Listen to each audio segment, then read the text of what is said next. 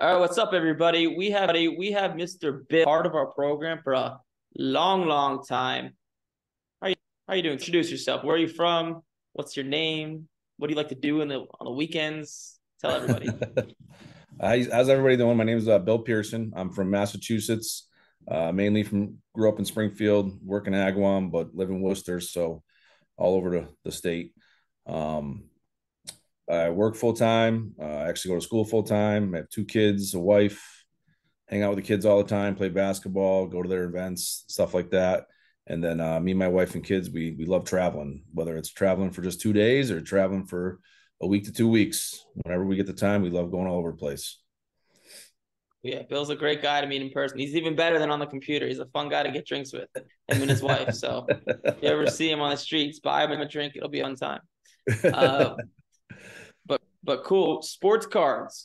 So walk me through the beginnings. When did you join the program? Did you know anything about sports cards? Have you ever tried it? Were you completely new to it? Practical? Did you think it was the greatest thing ever? Tell me the beginnings. Well, I mean, obviously, just like every other guy that loves sports, I started collecting sports cards when I was a kid with my father and my older brother. Um, just because I was the youngest and I didn't really know much, I kind of got all the junk wax that we see today, and I actually still have many boxes of those from when I was a kid. Nothing worth anything though. But then Yeah, how it I goes. got injured. I got injured at work during COVID, and I was sitting around and had nothing to do. So I pulled out those boxes and I started going through all my stuff that I had and some of the stuff I collected over the years here and there. And then I I was like, you know what? I'll buy some boxes or rip some boxes, and started buying Brady cards because I'm a huge Tom Brady fan. And then my wife's like, "You're kind of getting a little crazy. Why don't you sell some of these?" I'm like, "Yeah, I'll get around to it." Never really got around to it. And then one day Yeah. we had another conversation about selling them. So I started listing them, raw cards up on eBay. And I'm like, there's got to be an easier way to sell these things. Because it was just difficult taking one picture front and back, on a stand. It Yeah. was, it was very selling things for like $1 a piece. Like it was ridiculous. And then so I started searching up the internet, trying to find ways to sell sports cards a little bit easier, a little bit more, efficiently. And that's how I came across UNMLP. So I inquired into it. I spoke with one of your reps. I'm pretty sure his name was John at the time. This was back in January of 2021, or maybe Hmm. late December, early January of 2021. And I fell in love with the idea. I mean, definitely skeptical about the initial investment, as I'm sure everybody who has joined the program um, has been. But I kind of jumped in with both feet, watched all the videos, made all the mistakes that you told me not to make, but still had to learn the hard way because that's just who I am. And, Yeah. I mean, going back to the skeptical thing, I mean, random kid there, 26 years old on the internet. What could go wrong, right? well, yeah, What? especially when you hear all kinds of stuff on the internet, internet Yeah, scams. yeah. But Yeah, I don't. Yeah, yeah. If I saw myself on the internet, I might even think I'm a scam off. So, but thankfully I'm not. I'm not. Or at least I don't. But cool. So skeptical. Got into sports cards, buying Tom Brady stuff. Sorry about the Patriots right now. As a Jets fan, it makes me happy to see them 2-9 I'm or two and sure ten now. I think. Yeah, thank God they're finally bad. you're only a Yesterday. true fan, though. You're only a true fan if you're with them through thick and thin, the tough times and the good times. And we're just back in the '80s, we had some shitty times, but now we had some good times for a long time, but now we're back in those rough times again. So it is what it Yeah. is. Well, as a Jets fan, it's always been rough time. So I guess I'm the most loyal person ever. Um, but all right, so skeptical made all the mistakes. Why don't you say what a few of those mistakes were, then kind of go into the successes, what to do to be successful. Talk maybe some cards you flipped specifically, give some specifics, some money you've made. Walk me through that. Okay. So like some of the obviously, like when I was first joining the program, skeptical about the initial investment, but the one thing I had about it is like I like to gamble, and I'd buy scratch tickets from time to time. Yep. And the thing about Yep. buying scratch tickets is you win or lose no matter what. So it's either you win, you never win big, obviously, with scratch tickets, but you win or lose no matter what. and I kind of like related that to sports cards in the early beginning of it, because my thought process was, at the very least, based on what you explained in the program of buying a raw card and then, you know, inspecting it and sending it off to get graded. And if it doesn't grade, you still have a product, whether it's, you know, it may not be a 10, it may not be perfect, but it's still something that you can sell to make some money back. So it's never a total loss. So that's kind of how I related it in the early stages. But I watched all the videos, and even some of the things that he told us not to do, like prime example, ripping packs. Ripping packs is a you know, can be related to a scratch ticket just as much as anything. You hardly ever win. Yeah, you can still sell these raw cards for $1, $2 a piece, but it's not what you're looking to do. You're looking to buy, you know, a higher end card, even if it's only a $50 card, grading it for $19 and then selling it for $150, like once it grades out. So that was, I didn't really do that in the beginning, and I was still buying packs, and you know, from time to time I still do it. Like, it's just because it's fun. Like, it's even though I know it doesn't pay, I still do it because it's fun. But I bought a lot of shit in the beginning. I was told to talk to my coach, send things to my coach. You know, Joe DiMatteo, he's a great guy. He was awesome. He told me, don't do this, do that, and I still did it, and I still made the mistakes, and it cost me in the beginning. But over a period of time, I self-reflected, and I realized that I was the one making mistakes. I wasn't listening to what I was being told to do. I wasn't, you know, essentially following the program that I paid for, and that's why I wasn't really making money. And then I started making some changes, and some things started developing, and I started making good money. A prime example, I think I talked to you last year sometime, and you said, "Hey, you know, we want to get rid of all the football cards before August." And some things happened. I started selling them in July, which was actually worked out to end of July, which actually worked out really well.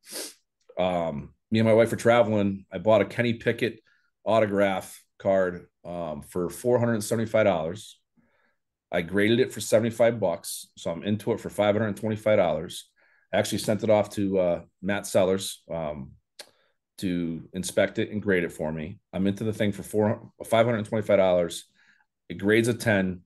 I end up selling the thing for $1,300. I was nice. Like, you know, that's exactly what you preach in the program every single time. Another one, basketball season, I did the same thing. I was buying early during the off season. I was getting them graded and ensured they came back before, you know, before the preseason games even started. So I bought a Jabari Smith Jr. Orange at 25. I paid $385 for that thing. I graded it for 40. So I was into it for what, $425? 25.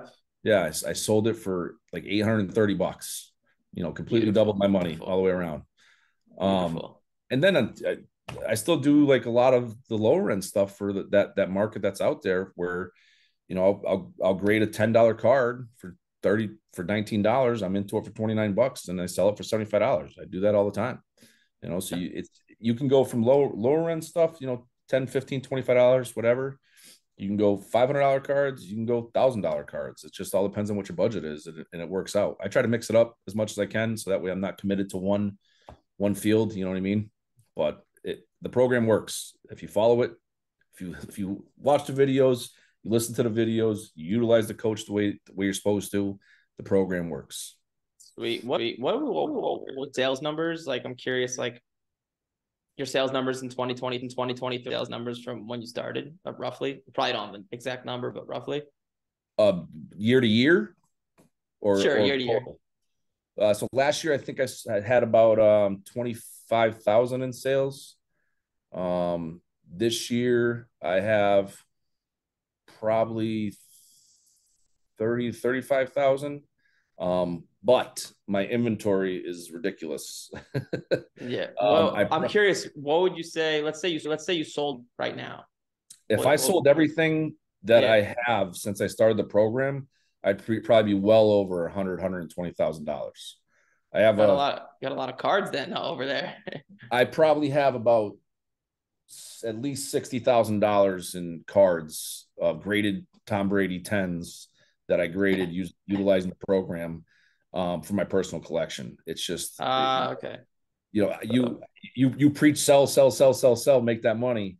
But when I initially got into this, I got into it as a hobby. I wasn't doing it as to make money, but it's very lucrative.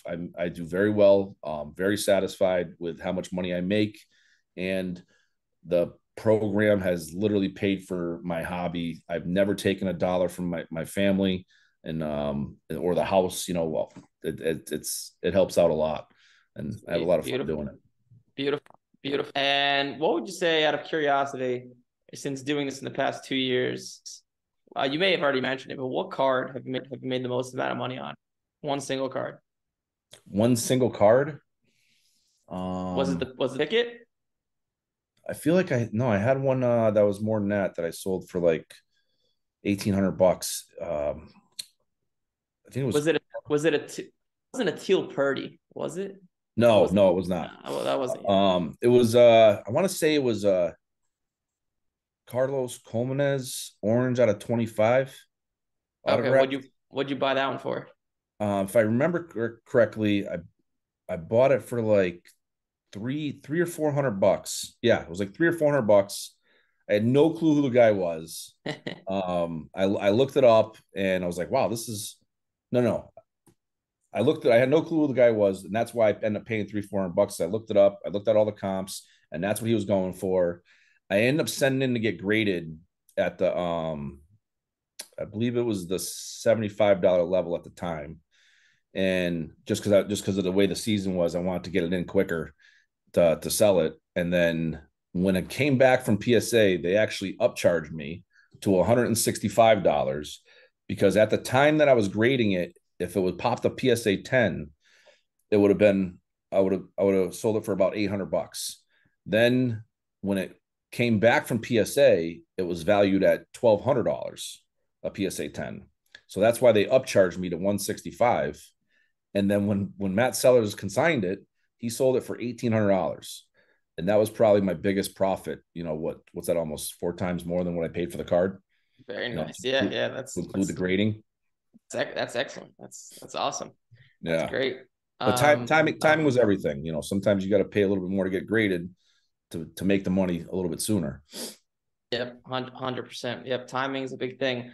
And I'll leave it off with this. If you had to, we're gonna post this on YouTube. You got to give one piece of advice to someone getting into sports cards, can't program. Forget that. But just one piece of advice. What would you say?